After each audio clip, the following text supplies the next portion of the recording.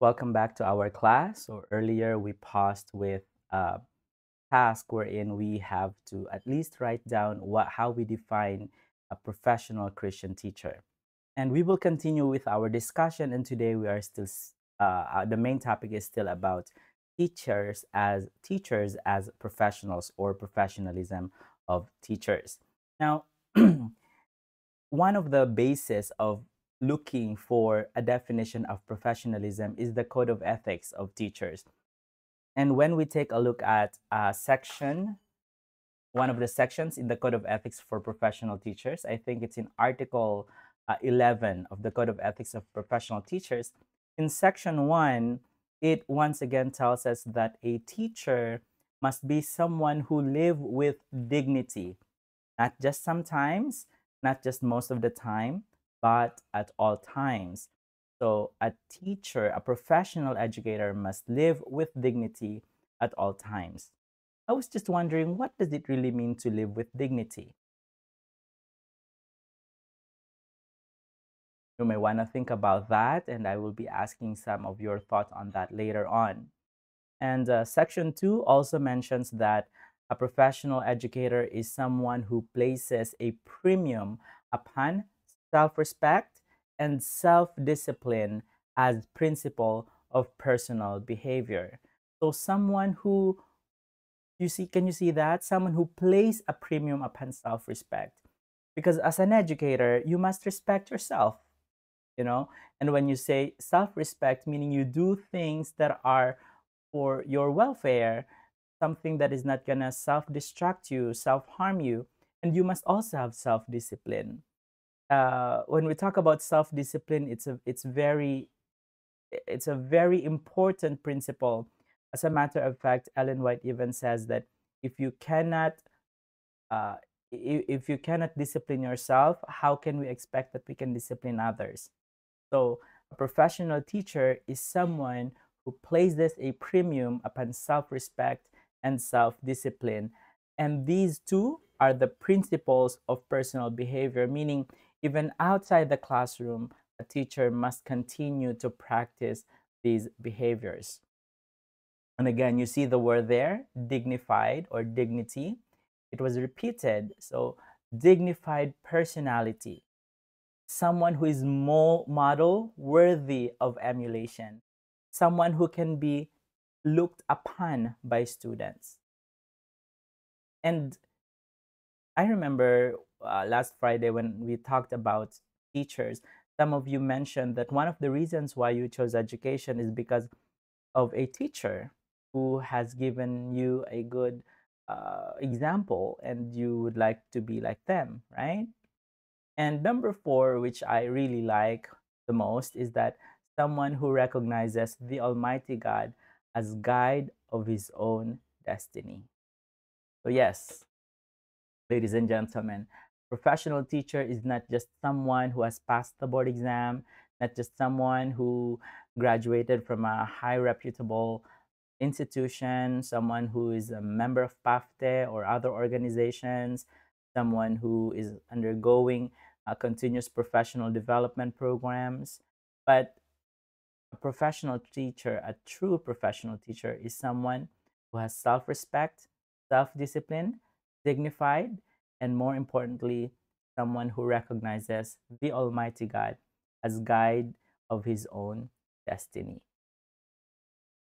You know, in the code of ethics, we've already read it earlier, right? The importance of professionalism and what a professional teacher is: someone who possesses dignity, reputation, with high moral values, technical and professional competence, and adheres and observes practices set of ethical and moral principles, standards, and values.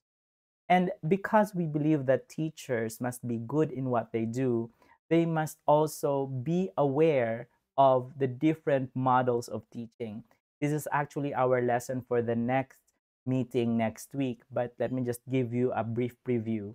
So, according to Robert Manzano, there are four different variables when it comes to models of teaching. So, there is this classroom strategies and behaviors, planning and preparing, reflection and teaching, collegiality and professionalism. Uh, if we take a look at these later on, we can connect actually these in our topic about professionalism of a teacher. But I will not discuss this for now. I'm just showing you that as an educator, you must be aware of these. You must know the different models of teaching and how you can teach more interactively and more how you can get your students' attention and how you can deal with them. We will be discussing all of this in more detail later on. In closing, for our discussion today, I would like you to look at Colossians chapter 3, verses 23 to 24. The Bible reads, "Whatever your task, put yourselves into it, as done for the Lord and not for your masters. Since you know that from the Lord you will receive the inheritance as your reward, you serve the Lord Christ." Dear future teachers, if you really want to become a professional Christian educator, in everything you do, you must do it not for anyone, but for the Lord. You become competent, you know all the different drills, all the different principles, all the different theories, not because you want to become known or because you want people to say how good you are, but you are learning all these things for the Lord. And you are adhering to the moral principles, not so that you will have a reputation, but because you are doing it for the Lord. And even right now, as students, as you study the different professional education subjects and other general education subjects, always do your best. Because you know what? The practices that you are doing now, these are going to reveal what kind of teachers you will become in the future. So, my prayer for you as you go along with this week is this. Number one is that you will commit to become a professional Christian teacher, someone who does not just uh, meet all the six qualifications earlier, but someone who has a desire to be a missionary for Christ. And second is that you will not treat your current preparation as something that is unrelated to your future profession. As early as now, be the best that you can be the best version of yourself. And you are doing it not for someone else, but for the Lord. And in closing, I'd like to once again invite you to bow your head with me as we close our discussion with a prayer. Pray. Father God, thank you for reminding us that we have a duty to become a true Christian professional educator. We cannot do it on our own, but we can do it by your grace. All we just have to do is to fully surrender ourselves and to acknowledge you as our source of wisdom. Be with us now, Lord. Continue to guide us, we pray, in the loving name of Jesus. So, what you have to do now is you must look at the iStudy. There are things there that you must do, and make sure that you follow the instructions carefully. There are specific instructions. There are also rubric that will guide you as you finish your activities.